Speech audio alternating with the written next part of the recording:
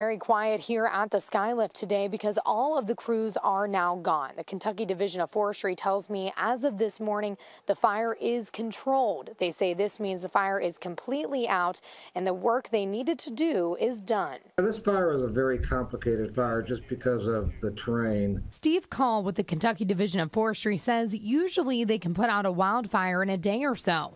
However, he says this wasn't the case this time due to the nature of the park's cliff lines and formations. We had defined areas where our crews could come off the top of the mountain and maybe a break in the cliff line where they could establish their control lines and be able to hold the fire. This is what it looked like from the Skylift just last week. Call says originally they expected 240 acres to burn, though crews were able to contain it to 125 acres.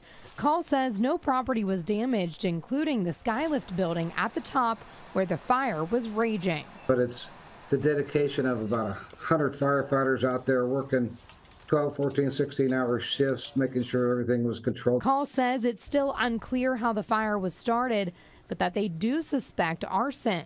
Now that it's safe, it's out and so on, our investigators will look closer at where it started and how it might have gotten started. Call says this wildfire is one of roughly 600 that have occurred across the state this spring. He says they account for the nearly 14,000 acres that have burned. I'm told it's now up to the park to determine when the trails will reopen and what repairs, if any, need to be done before visitors can come back. At Natural Bridge State Park, Mariah Congedo, WKYT.